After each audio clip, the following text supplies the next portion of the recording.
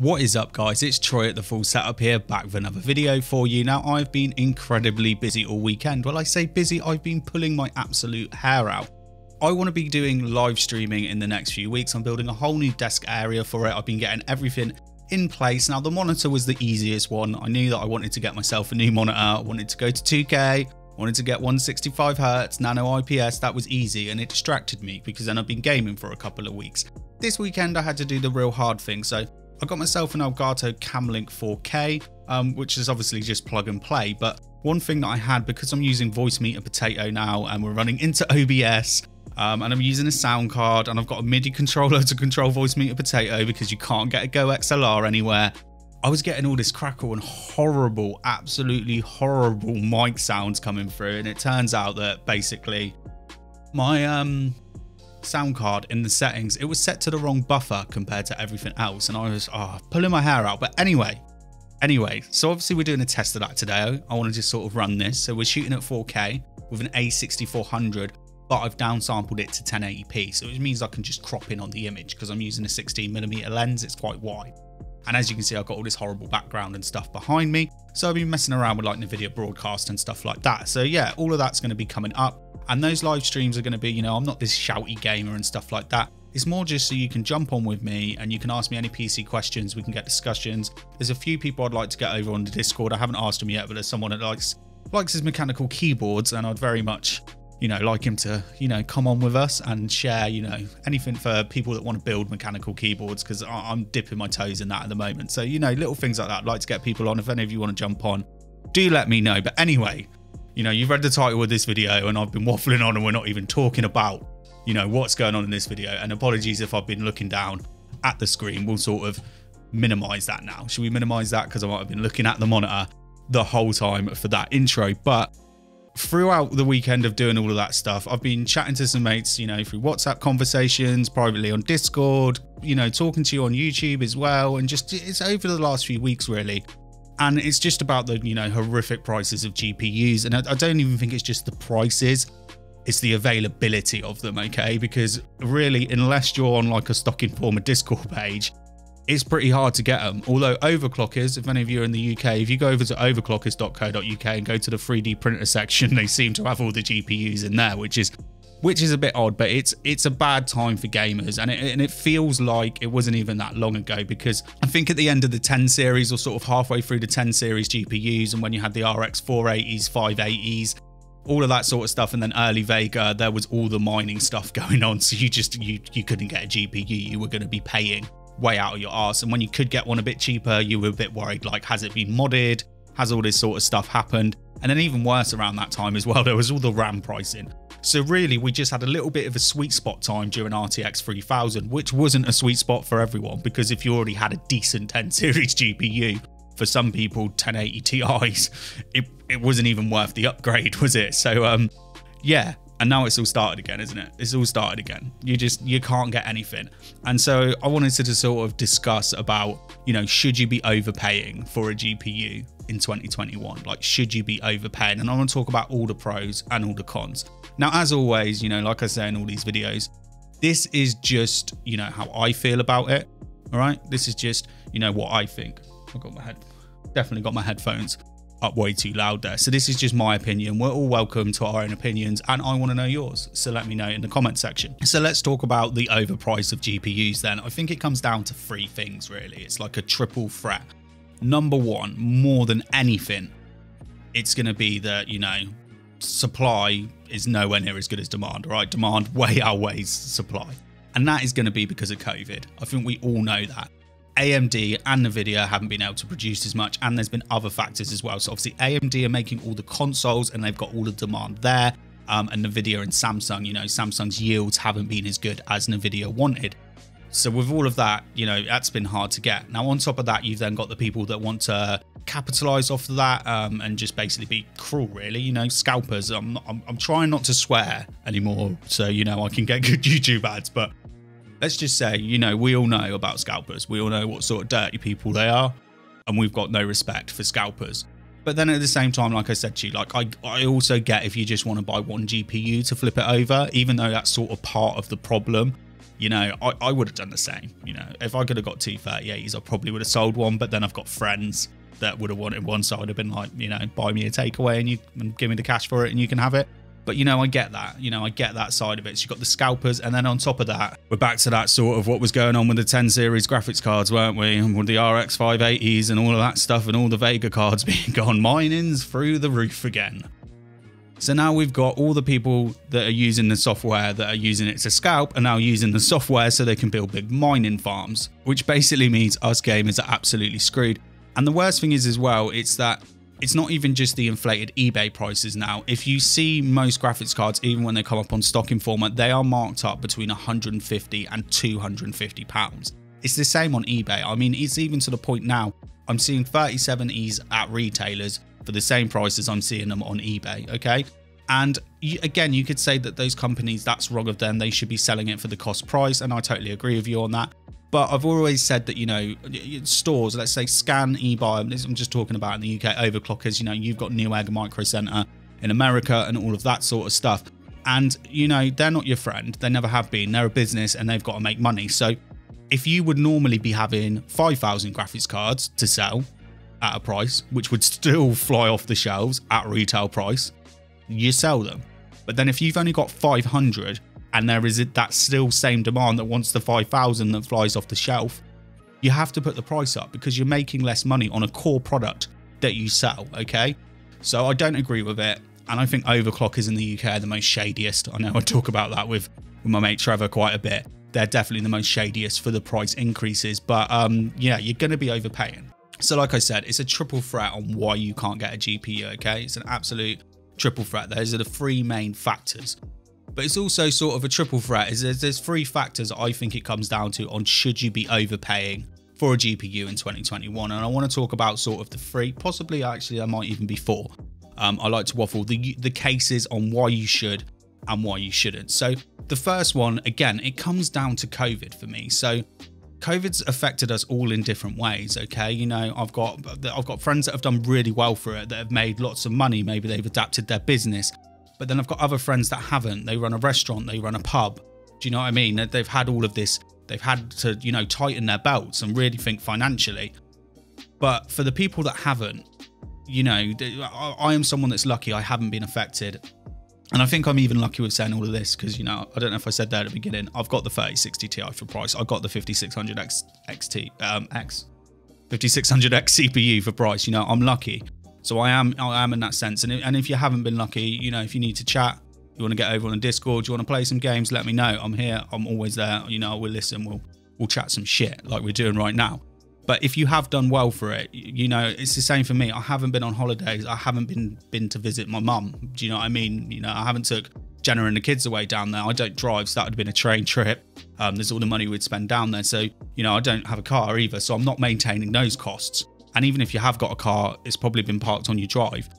So you might end up having quite a bit of money sat around and you might have money left over. And it was funny because one of my mates asked me, he said, was a 6800 non-XT, was a 6800 for £720 too expensive? And I sort of said it to him. I was like, well, yes and no. The only reason for me I was saying yes is because even though they're fantastic GPUs, the 6800 and 6800 XT, for me, I would still pick NVIDIA over them. And that is because of things that we're using today. Like I'm using the HVenc encoder to record, DLSS. Obviously, we haven't seen AMD's version of it yet, but because of that, it's also better in ray tracing. It's also much faster in Adobe Premiere as well. So for all of those extra use cases, for me, that's why I would still pick it. But then I said to him, I said, you know, actually that GPU, it's supposed to be £550 retail. Okay, so it's supposed to be £550 retail. It was actually a custom model as well. It wasn't the reference model. So we know those are always £50 to £100 more. This one was just a pulse, so it's sort of like £50 more.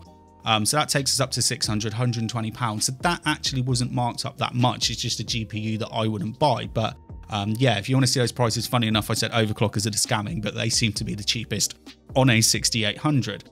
And I said to him, you know, I just think it's too much money. And he literally just came back to me. He's like, yeah, but it's COVID, I'm bored. I've literally got nothing to do.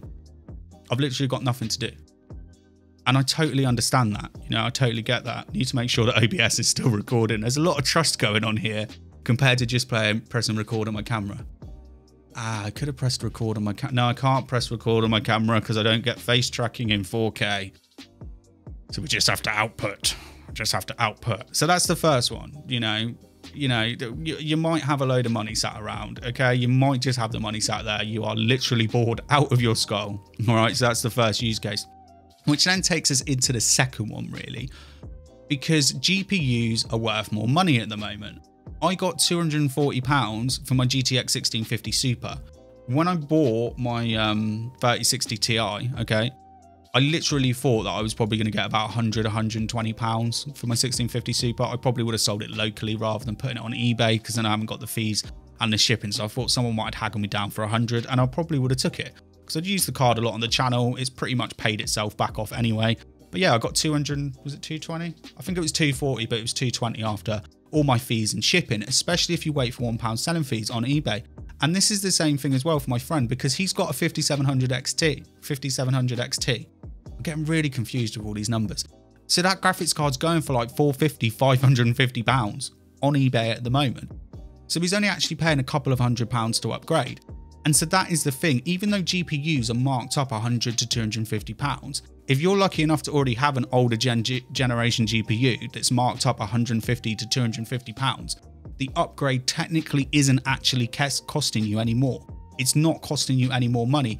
In fact, when I think about it, I sold my 2060 just before the 3080 came out and got £240 for it. Let me have a look on eBay and see how much I'd get for a 2060 right now. They're going between sort of 300 and 400, 360. So I screwed up there. I should have held out. I should have played the long game. Do you see what I mean? I completely messed up there. I could have pretty much paid for my 3060 Ti. I got that for 420. It pretty much would have paid for it, but I still got some good money back on the 1650 Super. So like I was saying there, if you've got, a GPU, even back to the 10 series, 1060s are going for over £200. Then even if you're paying 500, 550 for a 3060 Ti, it's going to work out about the same difference as if you'd sold your 1060 for £140, £120 6 months ago, okay? So that's use case number 2. That's a big one, actually. I think that's a big reason on why you should overpay. But then there's the third reason. There's my reason why I don't think you should overpay. And that is because, let me minimize OBS again because I'm looking here. And that is because I'm just this I'm a bit of a stubborn guy. Do you know what I mean? Even when I was trying to buy I did the video where I was trying to buy the RTX 3070 and I couldn't get one. And I was refusing to pay £75 more than it was supposed to be. In hindsight, I probably should have done that.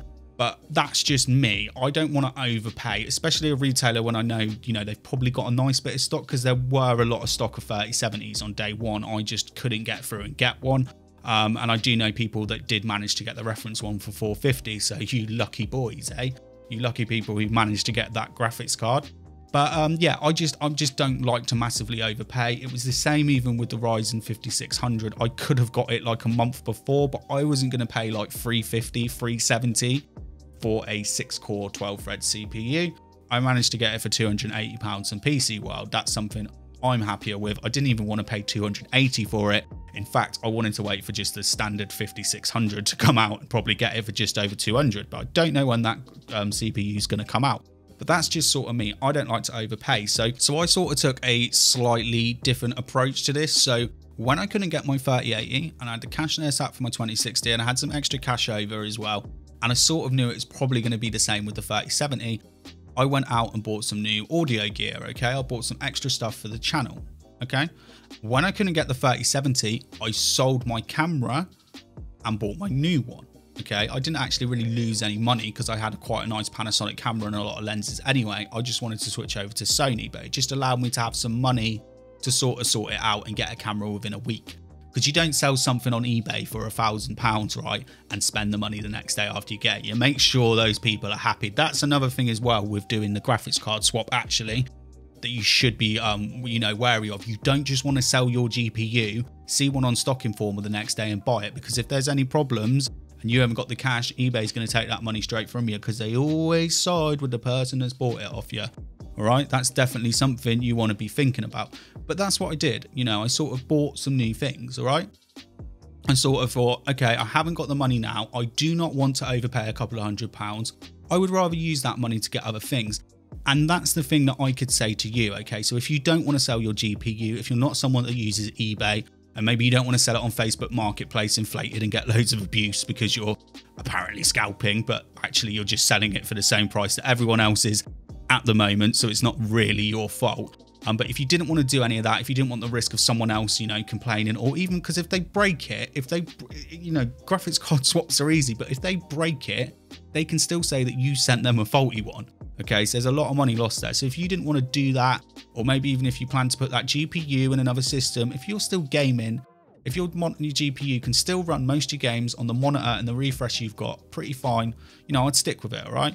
I would stick with it. Like, we're moving into next gen with games, but it's not going to go, you know, there's not some super demanding next gen games yet, okay? I know Cyberpunk's demanding, I know Flight Simulator and stuff like that, but it's still 1 or 2 years away. Like, if you've got a 2060, it's still going to be decent for 1080p and 1440p gaming. Like, a 1060 and a 580 is still decent for 1080p gaming. You just have to mix your settings up a bit, all right? We haven't quite done that jump yet, all right? Especially, again, with COVID, with game developers, with games not coming out, there was hardly any launch titles on the consoles. There isn't anything that you couldn't run, really, if you've got a sort of mid-range PC and up.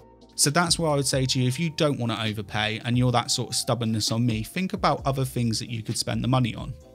Okay? All right, I could buy the GPU now, but I don't want to overpay £200. Fine. Don't buy the GPU now, but if you've got the £200, buy yourself a new motherboard. Buy yourself an SSD, get yourself some other things that you can put in your computer, and hopefully in 6 months' time, GPU prices will be back down to normal. So then you'd end up with a balling GPU and a super fast PCIe SSD. You might even decide you want to do a motherboard upgrade, right? That was actually that was the computer thing I did. That was another thing we managed to upgrade because I didn't buy a new GPU. I went from the X470 motherboard to a B550 motherboard. Haven't got any Gen 4 SSDs yet, but it's there. It's ready for it. Okay? My next GPU I want is a 3060. If I can't get a 3060 for retail, I'm sticking a balling SSD in it. That's what I'm going to do. But yeah, there's the big waffle on whether you should or should not overpay for a GPU in 2021. Now, I think the one that I would say is most suitable for all of you is if you're happy to sell your GPU, just do it. Don't game for a couple of weeks. Make sure that transaction's gone solid. You would have made yourself an extra couple of £100 than you normally would have. You've got your money to cover for your new GPU. Or if you're stubborn like me, just spend your money on something else. Don't worry about it. Enjoy the system that you've got. Just play the games that you've got. It's going to be 6 months. Hopefully, let's just ride it all out together. Anyway, let me know what you think in the comment section there. Unstructured waffle video, probably gone on for ages. Make sure you subscribe, and I'm going to be back with lots of streaming videos and cam linky stuff over the next few weeks.